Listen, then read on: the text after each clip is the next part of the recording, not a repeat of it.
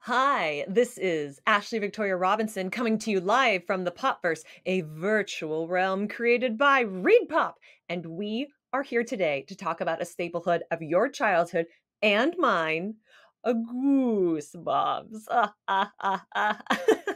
One of the best parts about being here in the Popverse is we have access to so many amazing panels, including one with the talent behind the preeminent creators of the world of children's horror. Now, in partnership with Goosebumps the Musical, the Phantom of the Auditorium, we are sharing the world premiere of the Goosebumps Anniversary panel with R.L. Stine himself from the recent New York Comic-Con. This is one of our most popular panels at our most popular show, highlighting the best-selling books of R.L. Stine, published by Scholastic, that have been nothing less than the star of book fairs for generation after generation. Goosebumps the Musical, Phantom of the Auditorium is musical theater's best kept secret. A thrilling new musical based on R.L. Stine's iconic series with a Billboard charting album featuring an all-star cast of Broadway talent, including Christina Alibato, Alex Brightman from Beetlejuice, Noah Galvin, Cheryl Lee Ralph, the Dream Girl from Abbott Elementary, Will Rowland, Stephanie Styles, and a special cameo appearance from R.L. Stine himself.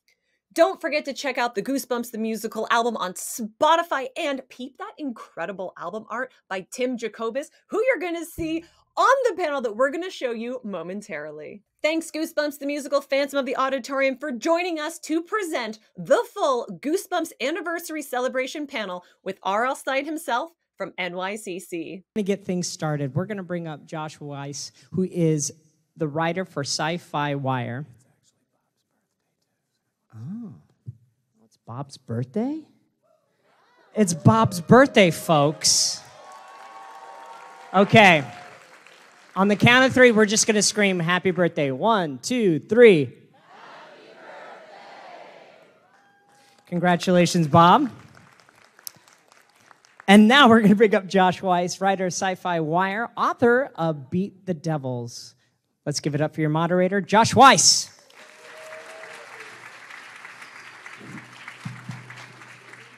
New York Comic-Con, beware, you're in for a scare. And let's welcome up the legend himself, Mr. R.L. Stine.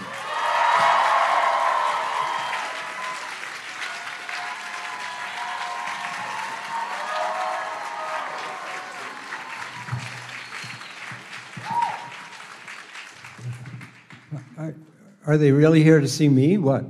I think so. What is this? I really don't believe this. This is overwhelming. I mean, I heard there was standing room because every seat was filled. So it's like the Stones that have come to town. Good. You know, what Well, I was going to ask. why don't they all buy the books? Where were you when the books come out? Well, I'd just like to remind No, you all. I know. Look, it's a real adult audience, too. I know what I am to you. I'm nostalgia. Right? Yeah. I don't know. I have mixed feelings about being nostalgia. Where are the kids? These are the kids. Where are they? It's been 30 years. This is so nice. This is too nice for me. Well, It's much too nice. it's amazing. And I'd just like to remind you all that Mr. Stine here has been scaring us all for 30 years, and that Goosebumps is one of the best-selling children's series in history with over 400 million copies sold worldwide. Yeah, well, thank you. But I don't know who counted them. I don't know about it. Who counted 400 million books? I don't know. I don't know where that came from. Well, happy birthday again. Thanks. Are you doing anything special to celebrate? Yeah, I'm here. Look at this. What could be a better birthday than this? My God. Incredible. Well, very nice. And Are we done? yeah, all right. What? Thanks for coming by. Yeah. No, let's go back to the start of Goosebumps. It's been 30 years since Welcome to Dead House, summer of 1992. And when we spoke earlier this summer, you said that the idea for Goosebumps originated with one of your editors, correct? I never had an idea in my life. Yeah, okay, someone else. But no, the actual truth is, I was doing Fear Street books. Yeah, give it up for series, Fear thank Street. you. I was killing off teenagers every month, killed a lot of teenagers, and was doing really well. And my editors, a couple editors said, you know, we should try a scary series for 7 to 11-year-olds. And I said, no way, because I didn't want to mess up Fear Street. And no one had ever done it before. But that's the kind of businessman I am. I didn't want to do Goosebumps. Do you believe that? And then finally, they kept after me, and I said, all right, if I can think of a good name for the series, we can try 2 or 3. And so I went home. I was trying to think of a good name for Goosebumps, you know, for the book series. And this is true, I was reading TV Guide magazine. And in those days, they used to have the TV listings in the middle of the book and everything that was on TV. And I was going through the magazine, and there was a little ad at the bottom of the page, and it said, it's Goosebumps Week on Channel 11. And I just stared at it. I just stared at that ad. I said, that's perfect. We'll call it Channel 11. No, don't laugh at that. No, that's a horrible joke. But that's really where the name Goosebumps came from. And I said, okay, we'll try 2 or 3. And now it's 30 years later. Right. And you were writing for the magazine Bananas, the comedy magazine. Well, that was my Goosebumps. magazine. That was your magazine. I never, it's honestly true, I never planned to be scary. It never occurred to me to be scary. I always just wanted to be funny. I was jovial Bob Stine for years. And I did this humor magazine called Bananas for 10 years. That was like my life's dream, to have my own humor magazine. And when that ended, I thought I would just coast the rest of my life. I had no idea. But it's a very embarrassing story that it wasn't my idea to be scary. I'd always loved horror. I grew up with EC horror comics, The Vault of Horror and Tales from the Crypt. I loved those when I was a kid, but I never planned to write it. And then one day, I was having lunch with this woman, Jean Fywell, who was the editorial director at Scholastic. We were having lunch, and she arrived at lunch angry. She had just had a fight with a guy who wrote YA horror, who shall remain nameless, Christopher Pike. And shots fired. And she said, I'm never working with him again. You could write a good teen horror novel. Go home and write a book called Blind Date. She even gave me the title, and I didn't know what she was talking about. What's teen horror? I didn't know. I ran out. This is embarrassing because it wasn't my idea. And I ran out to the bookstore, and I got books by Christopher Pike and Lois Duncan and Diane Ho and Richie Tankersley Cusick. Remember her? Are these books who were writing teen horror already?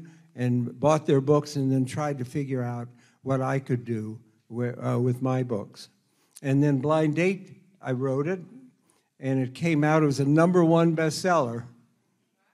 And then I'd never been close to that, you know, with my funny stuff. And a year later, I wrote another teen horror book called Twisted, and it was a #1 bestseller. And I said, forget the funny stuff. Right? I've been scary ever since. That's all right. You don't have to clap. And just going back to the start of it with Dead House, tell me why was that the genesis? Why did you want to riff on the haunted house concept in the first book? Well, it was a zombie book, Welcome to Dead House. And you know, I've always thought that book is too scary for the series. I didn't really know what I was doing yet. And I didn't have the combination of humor and scares. I didn't have it. I just didn't know. And I just think it's a book about a boy who moves to a new town, and everyone comes up to him, everyone he meets, and says, I used to live in your house. I used to live in your house. And it's basically a whole town of zombies he's moved to. But I always thought that book was too scary for Goosebumps. Then the second book was Stay Out of the Basement. And that's funny, right? That had a lot of. I think I caught on by the second book. Right, and can you talk about that the TV adaptation of stay out of the basement. That twist ending. It's always stuck with me. You know, with the flower saying, That I'm book your father. started, it's about a father who's turning into a plant. And it just started, people always say, where'd you get the idea for that? Where'd you get the idea? And usually I don't remember. But no, really, you don't remember. Where'd you get your ideas, right? Yeah. But I had this just picture in my head of a father, a man, who takes off his baseball cap, and instead of hair, he has leaves growing out of his head. And I just had that picture, and the whole book actually grew out of that picture. That's awesome. And looking at the Goosebumps writing process on a general scope, I mean, what would you say is how do you approach a book? What's your writing process like? My writing process? Well, I work backwards for most authors, I think. I think most authors get an idea for a book, and they start writing, and then later they think of a title. But I have to have the title first. And I tell you the truth, you know, I've written every story a human can write, right? I mean, there's nothing else to write. So I don't really think about ideas. I don't try to get ideas now. I just try to think of titles. And I think of the title, and the title will lead me to the story. And that's how I start every book. I was walking my dog in Riverside Park, and these words flashed into my head. Say cheese and die. Where? I don't know. Where'd that come from, right? I just have this. So I said, what? That's a great title. Where? Yeah, what could it be? Maybe these kids find an old camera, and maybe the camera takes photos of bad things that happen in the future. And that's how I do almost every book. I had this great title I loved called Little Shop of Hamsters. And oh, great, I have to write that. But then, how do you make a hamster scary? That one was a challenge. I'll tell you a title I've always wanted to do and can't do, okay? I just think of a really good Goosebumps title, Morons from Mars. It's a good title, right? And my editor, I took it to my editor at Scholastic. I said, I'd like to do a book called Morons from Mars. He said, you can't do that. You'll offend the morons. That's true. He really said that. I'll offend the morons. So I couldn't do that title. It's not too late. Everyone's offended these days. And how long would you say it takes you to write a Goosebumps book? How long? Yeah. Oh, I don't know. I used to be faster. I outline every book first. I do a complete chapter-by-chapter outline of every book. And when I start to write, when I sit down, I know everything that's going to happen in the book. I've done the whole hard part. I've done all the thinking so that I can just enjoy the writing. So I usually spend a week on the outline, right? And maybe 2 weeks now, 2 weeks to write the book, 2 to 3 weeks. Right. And what's the process for coming up with twists? Because Goosebumps books aren't No, Goosebumps without twists, right? Yeah, there's no process. Everyone always says, oh, yeah, he found the formula. He found the formula. There's no, what's the formula? I wish I knew the formula. I don't know the formula.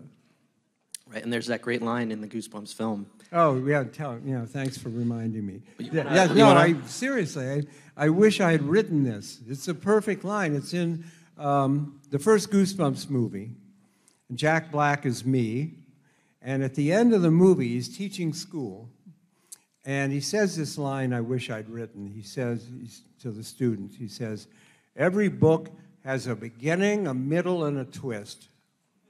That's like perfect, right? I wish I'd written that.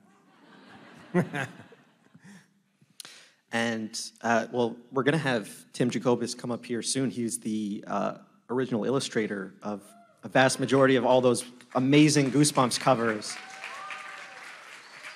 He's going to come up on stage and talk with Mr. Stine soon, but I just wanted to bring up Tim quickly because I think his paintings should be in the Louvre because they're just so awesome. Yeah, I like to do this because Tim does all the work.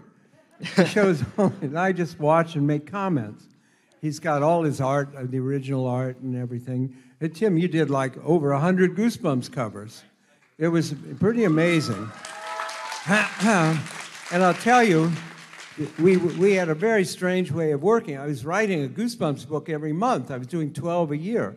and we had to write, and I would be writing the book, but he had to paint the cover before the book we even knew what it was.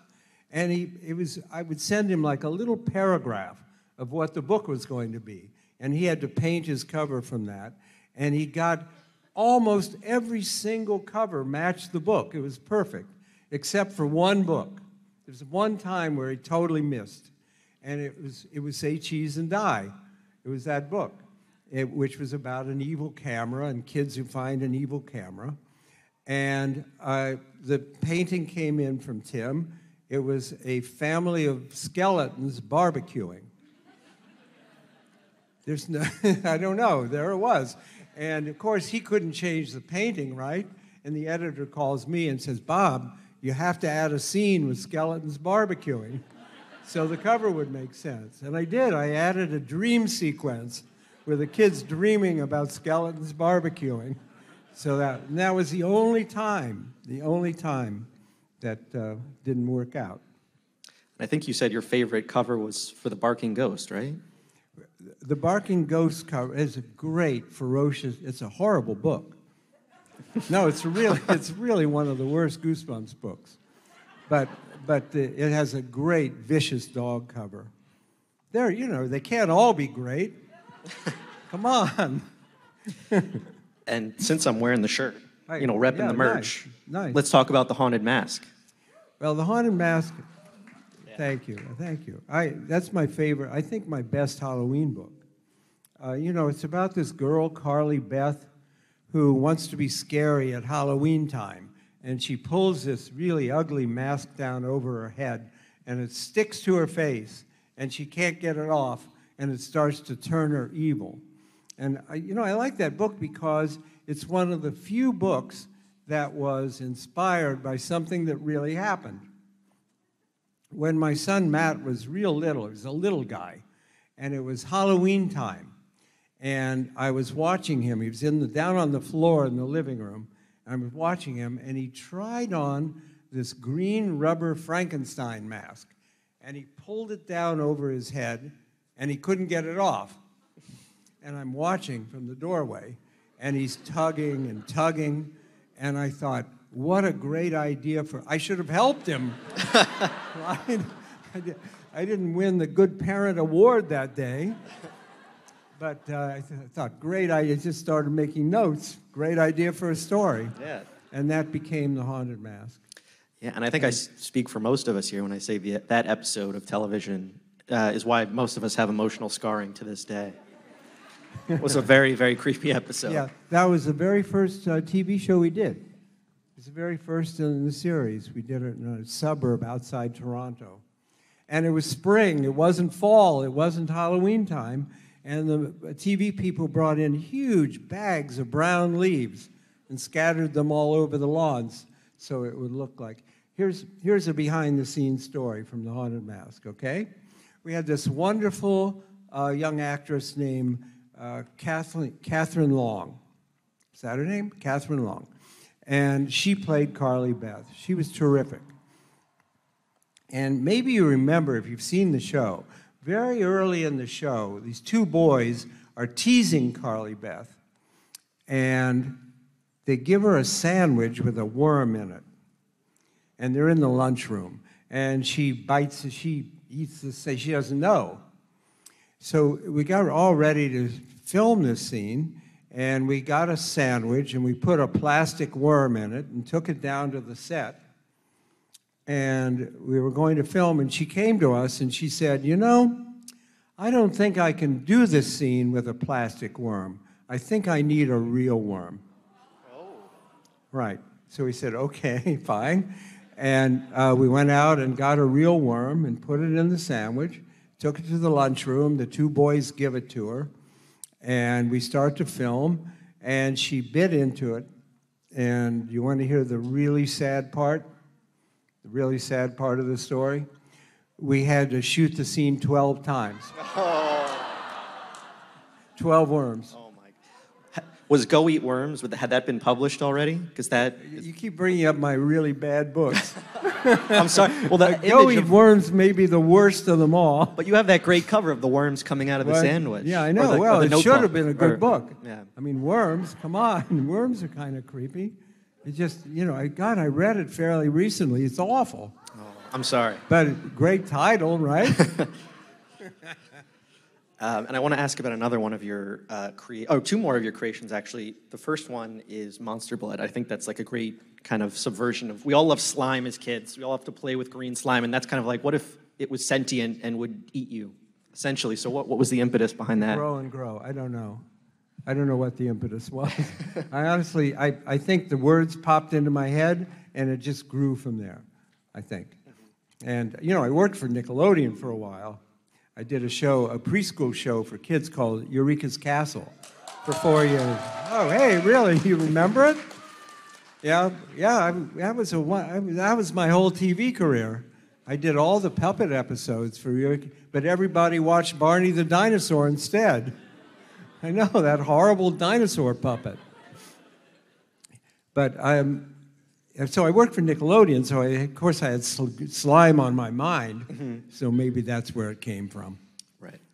And this is the last monster I want to look at is King Jelly Jam. It's just like this horrific... It makes Jabba the Hutt look, like a gentleman, so... Yeah, King Jelly Jam, that book was about a summer camp, and it's run by this monster Jelly Jam. This was my smelliest book. Jelly Jam is a horrible smell. He smelled terrible. He smelled so bad the campers had to bathe him 24 hours a day. And the way the book ends, I'm going to spoil it for you, they decide to stop bathing him and he dies from his own odor. Right. And that's it. And now people on Twitter, say, are you going to do a sequel to that? What? What could a sequel be? How could there be a sequel to that? I don't know, but people keep asking for it. It's funny you mentioned that one. I'd love to see an R-rated adaptation, like set in the 80s or something. I think that could be cool. Right? All right. Yeah, see, they don't Never agree. mind then. Okay. They don't agree with you at all. I'll just show myself out. Good. We got to bring Tim up here. Come on. Very soon. I promise. You won't have to put up with me for much longer. Come on, Josh. So it's been 30 years. At what point did you know, okay, this is crazy. This is a phenomenon. Here's when I knew my life was changing, okay? I'm from Columbus, Ohio, and I was in Columbus to do a book signing, a Goosebumps book signing, at a Borders store in Columbus. I think it was Borders. And I'm trying to get to the book signing, and I'm in a horrible traffic jam. And it makes me nervous. I hate to be late. I don't want to be late for a signing. And I'm stuck in traffic. And I look in all the cars, and they're all filled with kids. They were all coming to see me. It was my traffic jam. And that's when I knew things were going to get a little weird. That's awesome. And you've been all over the world with Goosebumps. I mean, how many languages has it been translated into now? Oh, I don't know. How many languages are there? I don't know. Exactly. A lot. So, but you've been all over the globe with this series. I've been really lucky. I had a wonderful book tour in China and a wonderful tour in Australia. That's how lucky is that? It's awesome. And so what has been your most memorable experience getting to travel with these books? Oh, I have too many memories, too many really wonderful memories to do it. We had a Goosebumps Horrorland at Disney World. That was I'm a big Disney fan, so that was a real thrill for me to have my own land, right? That was pretty amazing. My favorite thing is the mail from kids. That's my favorite thing of being R.L. Stine, really, of everything. The mail I get is so amazing. Last week, I got a letter from a girl that said, "Dear R.L. Stine, you're my second favorite author." That was the whole letter. That was it. Talk about keeping you in suspense, right? It said, "Dear R.L. Stine, I don't know if you remember me or not, but when you came to my school, I'm the one who stepped on your foot." That was good. I remembered that kid. And maybe you've heard me tell, you probably have, tell my all-time favorite letter from a kid, from all the years, from a boy. Dear R.L. Stine, I've read 40 of your books, and I think they're really boring. Like the perfect letter, right? At least he was honest. And something we haven't talked about, any Choose Your Own Adventure Goosebumps fans in the audience? Yeah. Everybody loved those books. We did about 100 Give Yourself Goosebumps books. Nobody wants them now. What's that about? Publishers don't, you know, things go in trends and crazes, and publishers, I don't know why Scholastic hasn't thought of doing this, because I get on Twitter and Facebook, people are always asking me for the multiple ending books, but nobody really wants to do them anymore. Right. It's a serious answer. Right, and can you talk about, when we spoke earlier in the year, you talked about your, you said they're pretty, you know, they're easier than they look to write, right? Is that correct? Yeah, they are. They look like they're hard to write, but you just, you know, number from 1 to 100, and you figure out a punchline, and you do a little story, and you fill in your chart. This will go to page 10, go to page 20, and it's like writing jokes, really, and it's not that hard. Right. But nobody wants them. Do we want some, folks? Do we want more? Yeah, I know. There you go. I went 3 years without writing a book that had an ending. They were all multiple choice Right. books. And we haven't talked about the official mascot of the franchise, Slappy. Yeah. Why do you think he's so beloved? I don't know. I have no idea. Slappy's my favorite character and my least favorite character. And he's my favorite character because everyone likes him so much, especially after the Goosebumps movies. He was really big. And I like him because at Halloween time, thousands of kids now go out as Slappy, and that's really exciting to me. And I did a talk in a big theater in Toronto a couple years ago, and 40 people came dressed as Slappy to the audience. I brought them all on stage. It looked great. Right? And he's my least favorite character because I'm sick of writing about him. No, I've written 15 books about a dummy that comes to life. That's a lot, right? So I think we're going to start doing some new stuff. Right, and we just got the official backstory for him, right, in Slappy Beware that came out a few weeks ago? Slappy Beware has the official, I think I've written how many backstories for Slappy? How many origins have I done? In one book, he escaped from a puppet factory in Cincinnati. But that couldn't be true, right? So though this has the real backstory, the real origin of Slappy, and then it's got a pretty good story. It's about the worst day in Slappy's life, where nothing works and everything, and it looks like Slappy is doomed. Just wishful thinking. But now see, this is a pretty good book. It's the first hardcover illustrated Goosebumps book. So that's nice. Nice way to celebrate the anniversary. That's amazing. Has everyone picked up a copy yet? I'd like to remind you there will be a signing in Hall A from 2:15 to 3:45 with Mr. Stine and Mr. Jacobus, so don't miss out on that. That'll be fun. I want to talk about the TV series again, the original one. You appeared in several episodes, almost like as a Rod Serling type figure. What was that like? Yeah, I did introductions to all the prime time shows, and I'd never done that before on television. I was extremely overconfident because I would memorize the script on the plane up to Toronto, and then I'd get in front of the camera and they'd say, "Well, do you want a teleprompter?" I said, "I don't need a teleprompter. I memorized it, right?" And then I'd get in front of the camera and he said, "Well, let's do a run-through." Fine. "Hi, I'm R.L. Stine. Gone. Everything gone. Yes. Do you have a teleprompter? I don't know. Can we get one? I have one maybe in the back room. Yeah. No, that was fun, though. it was the first time I was on television. It was on Fox, it was primetime Fox, the very first show. And it was, my mother lived out in California.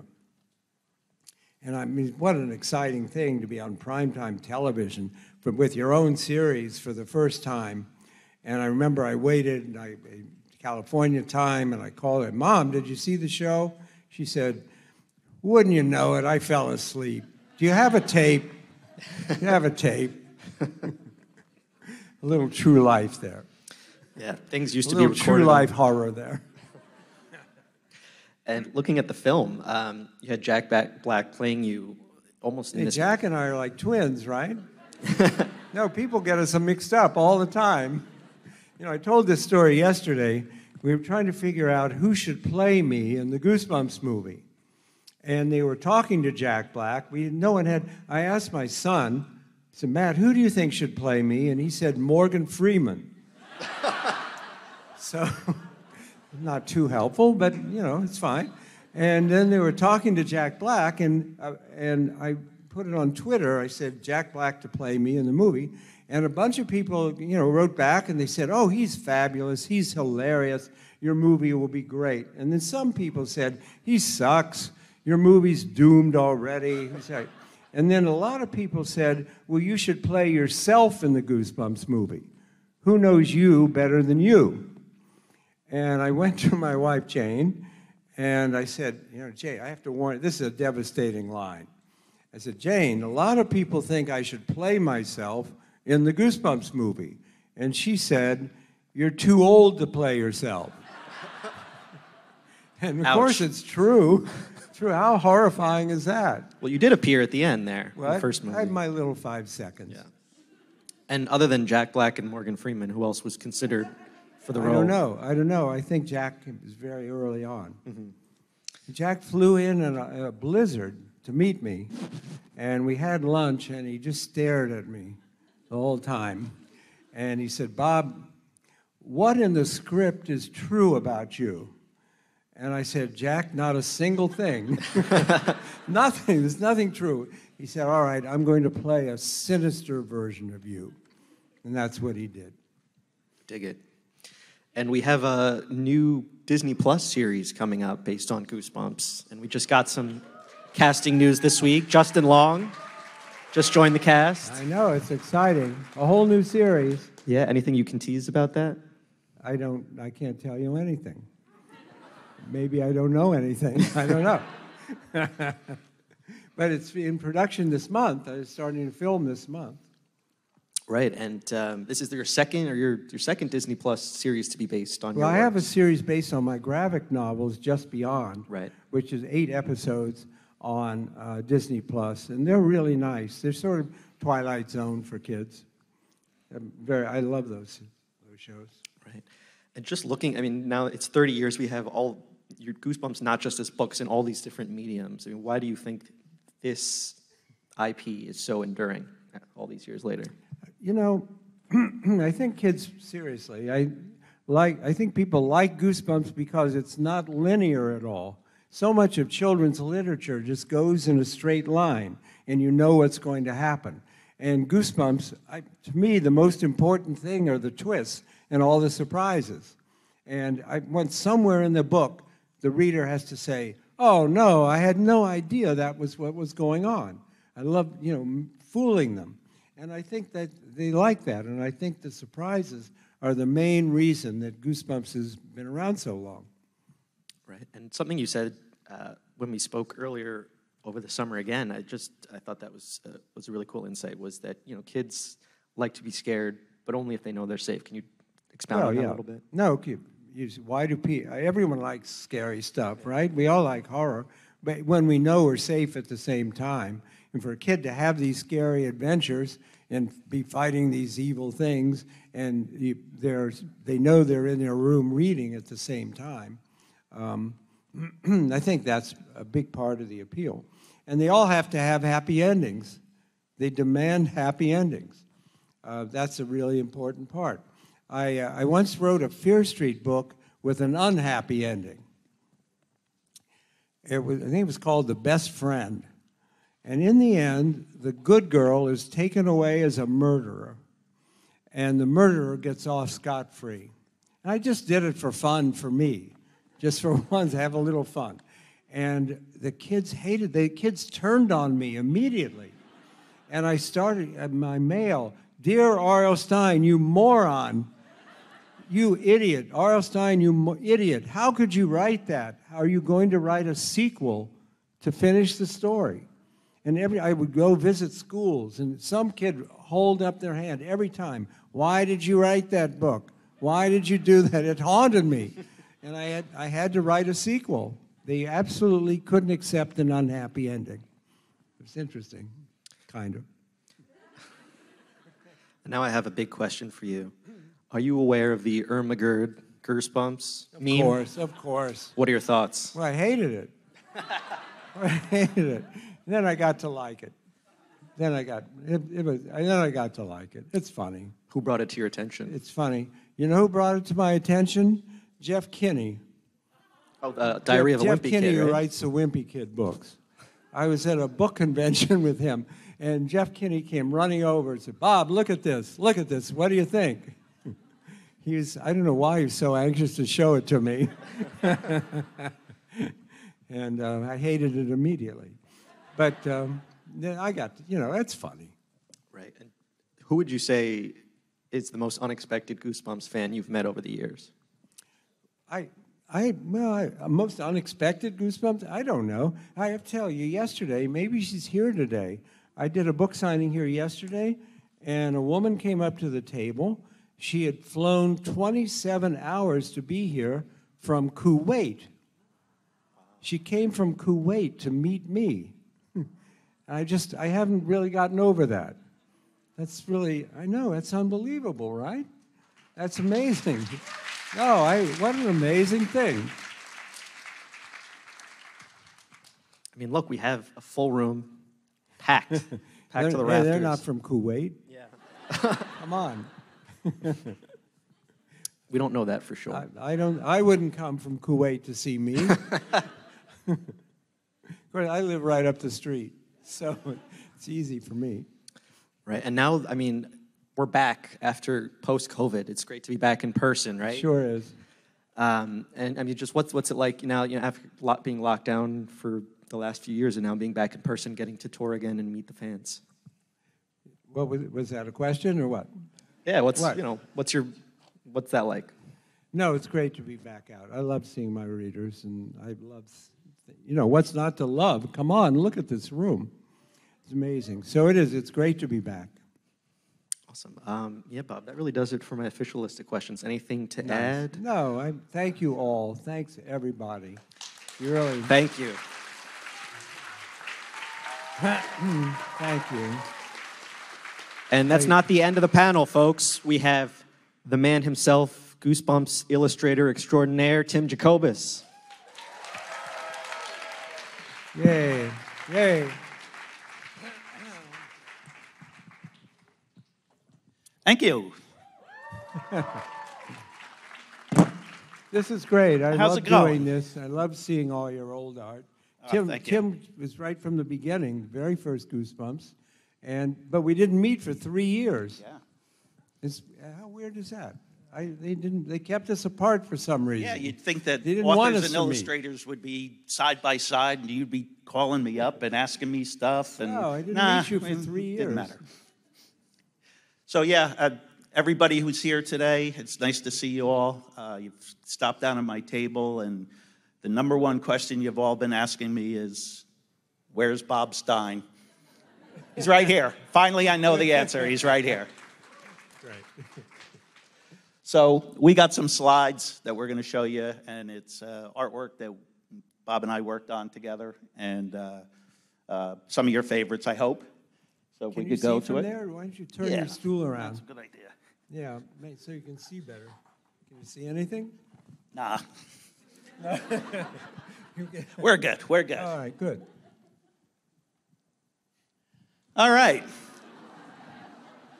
So I started out my illustrious career, and my parents, LeBron James's parents. They knew right away that he was destined for greatness in basketball. My parents, that was not there. They noticed I didn't know how to spell. I couldn't put any arms on George Washington. So I think they were just happy I got past the 3rd grade.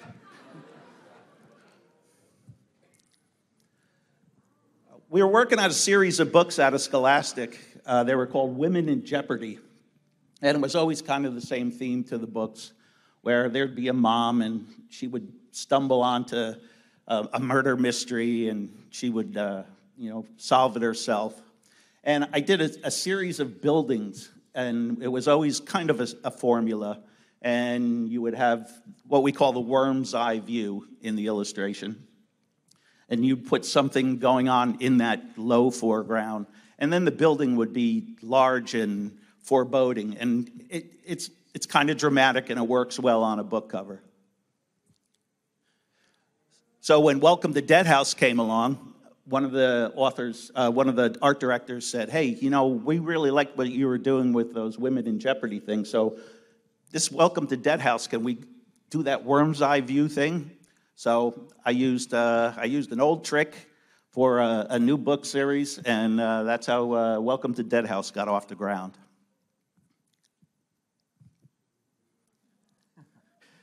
So the haunted mask.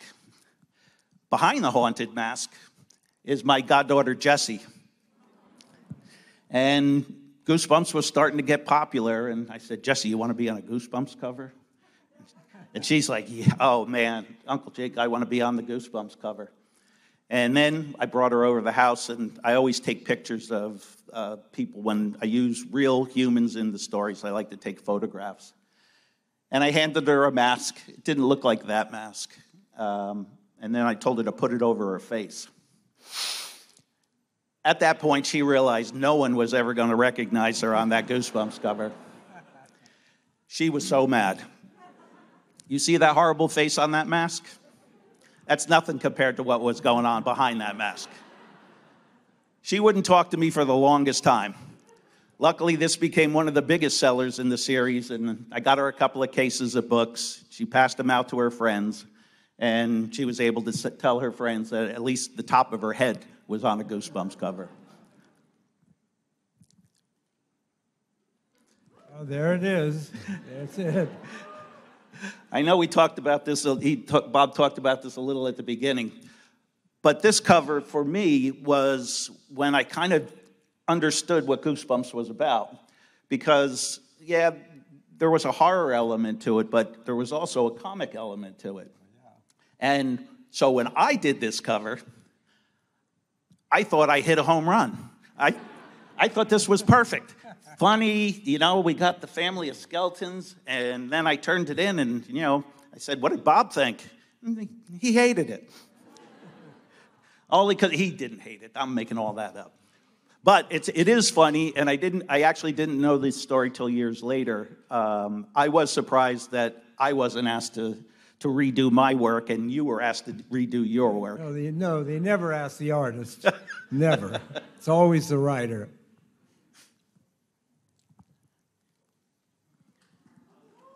Revenge of the Lawn Gnomes. This is the... when you do illustrations for books, you usually have to change lots of stuff because you're doing art by committee. And for some reason with the Goosebumps stuff, I think it's due to the fact that Bob was such a fast writer and we were putting out the book so quickly. We didn't have a lot of time to be messing with stuff. So when I finished this cover, this was the only one they asked me to change. So we have the two gnomes there, and the guy in the back is scratching the side of his head. In the original, he had his finger jammed up his nose, and everybody loved it. When we turned it in, they laughed, and they were like, yeah, this is perfect, this is perfect. And then as it got closer and closer to the time to send it to press, everybody chickened out and said, no, we're putting these in schools. We don't need to encourage nose picking. So all I had to do was move his finger out of his nose to the side of his head. That's not a bad change. That's pretty easy change.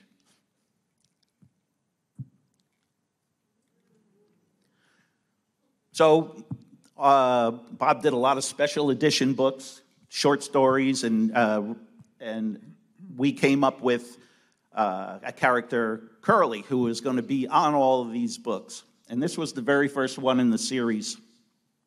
And we were coming up with a character. So we started with this guy here. And nice long hair. Back in the day, believe it or not, with my beautiful hair now, I used to have long hair, and I was like, oh, I'm going to put long hair on this guy, make him kind of rock and roll-ish, and he'll be a ghost, and we'll be able to use him. Well, nobody liked him. So I took him home, I gave him a haircut, turned him into a skeleton, and Curly was born. And Curly's been on, I don't know how many covers, but for a while he was on more covers than anybody. They used him for a lot of, he was never in a book. Correct. There was never a book about him. And then he got so popular, he got his own mascot, which through a reader's poll you guys named Drool.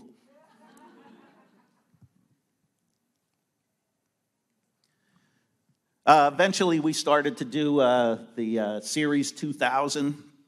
For me, I really enjoyed the Series 2000 because I got a chance to get a little bit more drama in my pieces.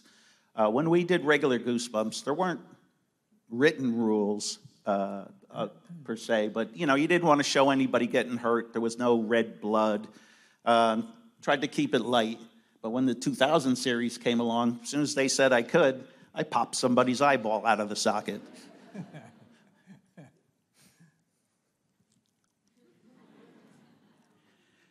So when the Goosebumps movie came along, I was excited, and I couldn't wait to see Jack Black play R.L. Stine. And the movie was moving through production, and I was like, boy, it would be nice to do something for the movie, maybe the movie poster or whatever. And kept going on, and then the movie was finished, and they were getting ready to release it. And I was like, I didn't get a chance to get into the movie. And then at the last minute, it was late in August, and the movie was coming out in October. And the guys from the movie said, hey, we're doing the closing sequence to the movie. And at the end of the movie, Jack Black turns to the camera, he screams, he morphs onto a Goosebumps cover, and the movie goes to credits. And they said, hey, we've been trying to create a fake Goosebumps cover for the end of the movie, and we've been having a really hard time. And he said, and then one of the youngest guys on the crew said, why don't we just call up Tim and have him make one? So right at the last minute, I got a chance to do a cover with Jack Black on it, and so I snuck into that movie right at the last 2 seconds of the movie, and I had to tell all my friends, you got to look real fast because it happens real quick.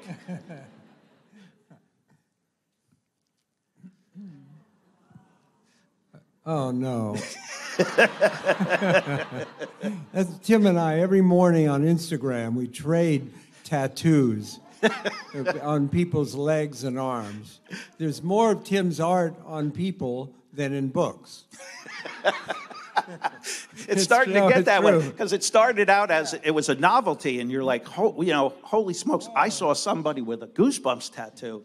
And then as time's gone on, it's become more and more and more. A woman sent me one of your pieces of art. It was only in black. She said, I have to go back. I fainted, and I have to go back for them to do the color. So, I have mixed feelings about it, because I love the fact that someone loves the work enough to put it on their body forever. But if my son did this, I would have him in the corner by the neck. And they get more and more dramatic every year. We've gone from single images to full sleeves. Those are great. Those are actually great. But my favorites... I know, look at that. There are people walking around with that. Can you imagine? It's one thing. It's one thing to have somebody adorn your artwork on there, but boy, oh boy, having your face on somebody—that's amazing. That's amazing. That is the ultimate tribute. The ultimate tribute. Yeah, it is. Well, I know I'd like to kid about that. But there is one more thing that I just saw recently that I thought was the coolest thing in the world. And that's R.L. Stine on a skateboard. You gotta love that. At least I'm not on the bottom. He's not stepping on my face.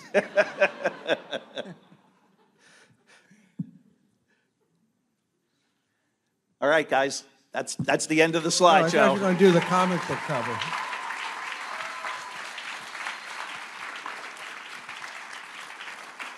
Terrific. Very good. Are we done? We I could think be. There's no Q&A, right? What? No, the room's too big. No, I want to say thank you so much. What a great birthday you've made for me. And how wonderful.